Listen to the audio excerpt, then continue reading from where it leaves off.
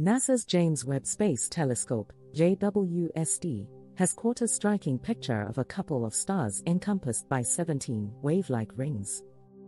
The star framework is comprised of two heavenly bodies, one of which, known as a Wolf-Rayet star, is reasonably ill-fated to end its presence by imploding into a super-thick dark opening. Wolf-Rayet stars live unquestionably brutal and generally short lives. They are brought into the world with a mass identical to multiple times that of our Sun.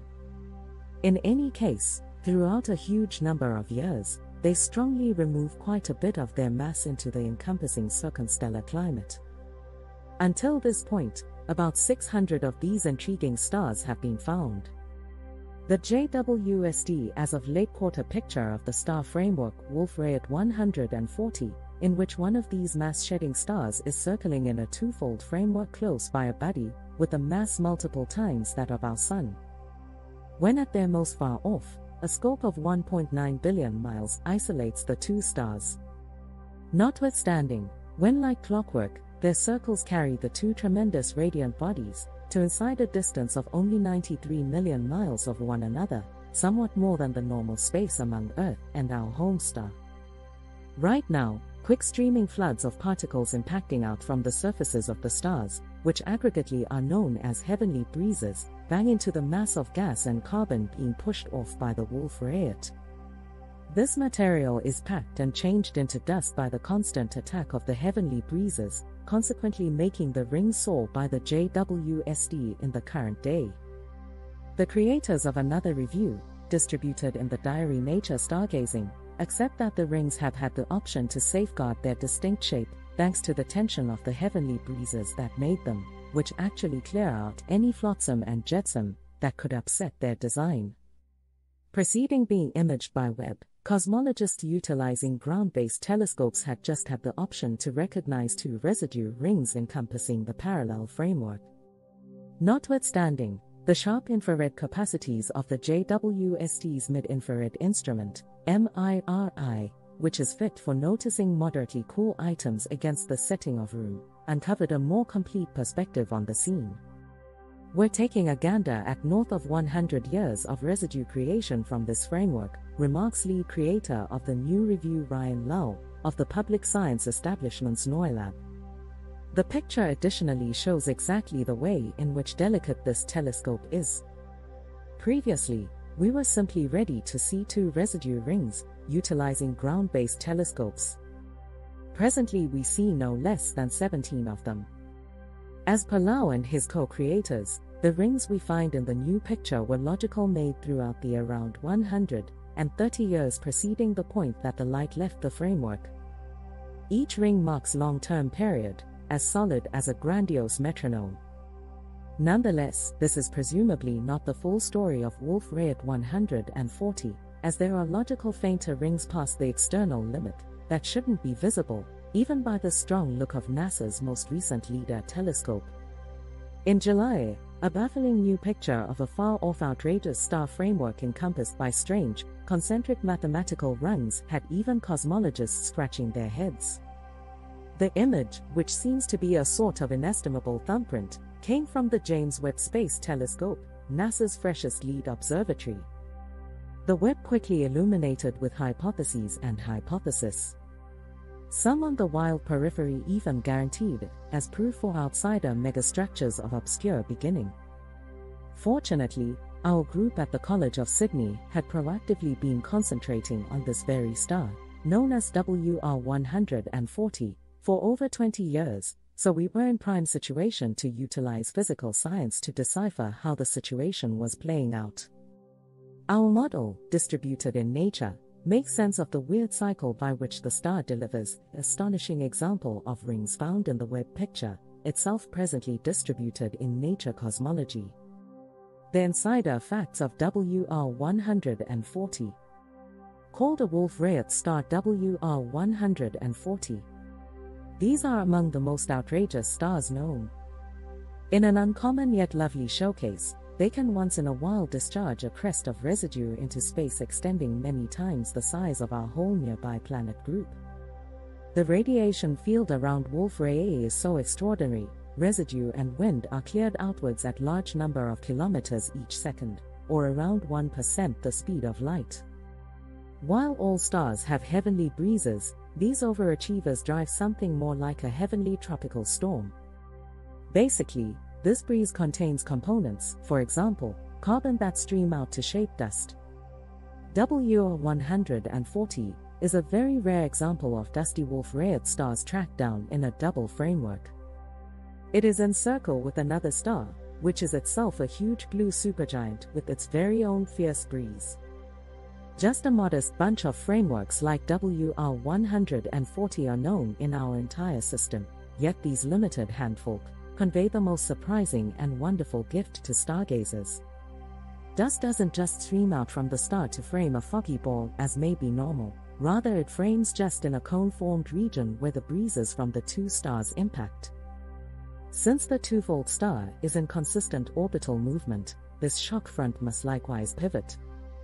The dirty crest then, at that point, normally gets wrapped into a twisting, similarly as the fly from a pivoting garden sprinkler. WO140, in any case, has a couple of additional stunts at its disposal, layering more rich intricacy into its gaudy presentation. The two stars are not on roundabout but rather curved circles, and besides dust creation turns on and off ramblingly as the pair approaches and leaves the place of nearest approach. A practically amazing model. By displaying this large number of impacts into the three-layered calculation of the residue crest, our group followed the area of residue highlights in three-layered space. Via cautiously labeling pictures of the growing stream taken at the Keck Observatory in Hawaii, one of the world's biggest optical telescopes, we found our model of the extending stream fit the information flawlessly. With the exception of one niggle. Close to the star, the residue was not where it should be. Pursuing that minor loner ended up leading us right to a peculiarity up until recently never got on camera. The force of light. We realize that light conveys energy, and that implies it can apply a push-on issue known as radiation pressure. The result of this peculiarity, as issue drifting at fast around the universe, is apparent all over. Yet, it has been a strikingly troublesome cycle to get in the demonstration. The power blurs rapidly with distance, so to see material being sped up you really want to follow precisely the development of issue in major areas of strength for a field.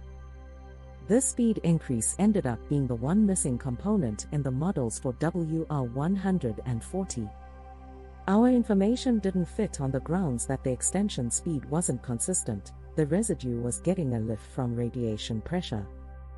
Getting that interestingly on camera was a new thing. In each circle, maybe the star spreads out a monster sail, made of residue. At the point when it discovers the serious radiation gushing from the star, similar to a yacht getting a blast, the dusty sail takes an unexpected jump forward. Smoke rings in space. The ultimate result of this physical science is arrestingly delightful. Like a perfect timing toy, WR140 puffs out unequivocally etched smoke rings with at regular intervals circle. Each ring is engraved with this superb material science written in the detail of its structure.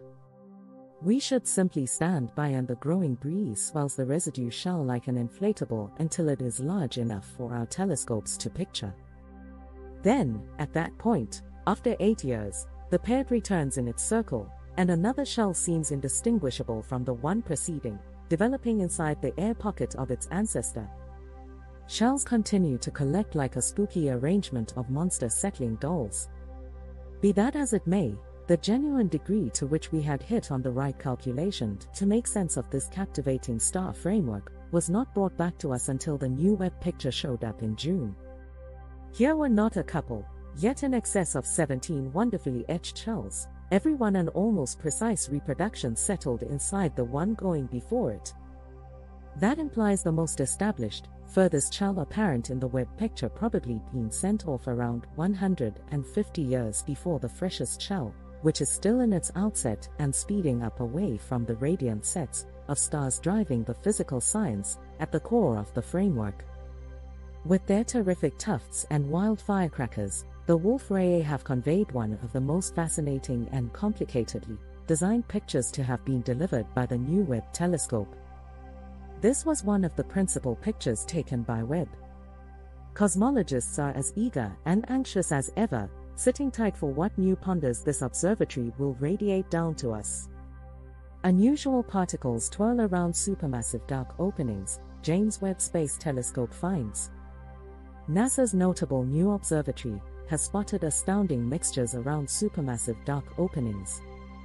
The James Webb Space Telescope, JWST, has distinguished carbon-bearing particles called polycyclic fragrant hydrocarbons, PAHs, in the focuses of three dynamic universes, where researchers had expected these atoms couldn't get by.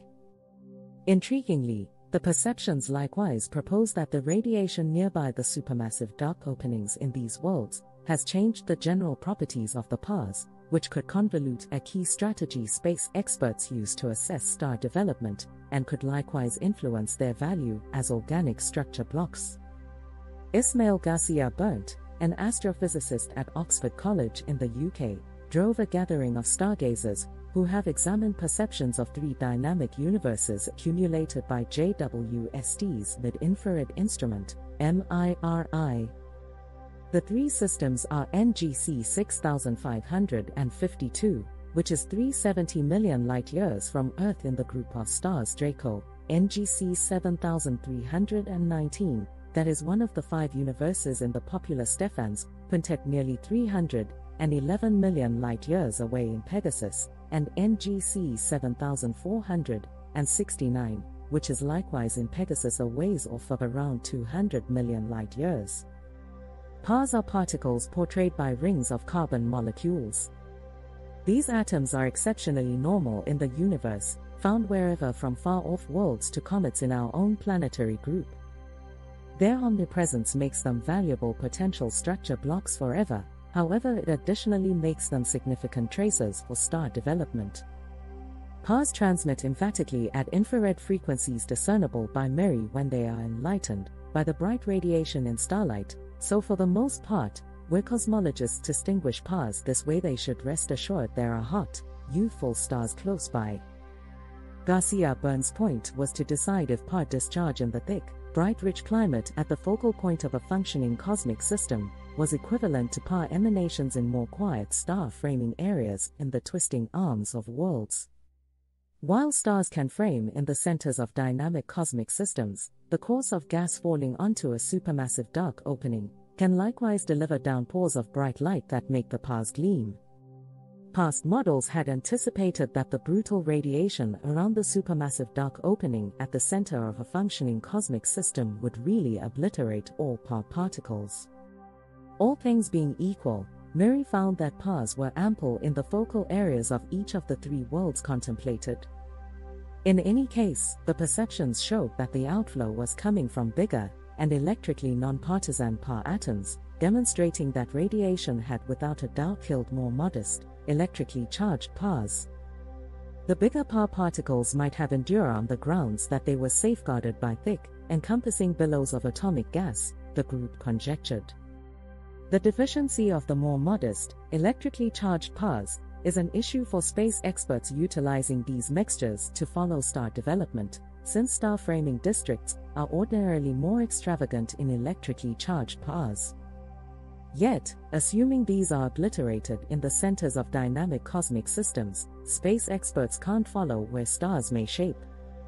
The subsequent stage is to break down a bigger example of dynamic universes with various properties, Garcia Berndt said in an explanation. This will empower us to more readily comprehend how PAH atoms make do and which are their particular properties in the atomic district of galaxies. Such information is critical to involving PAHs as an exact apparatus for portraying how much star arrangement in worlds and how systems advance over the long haul.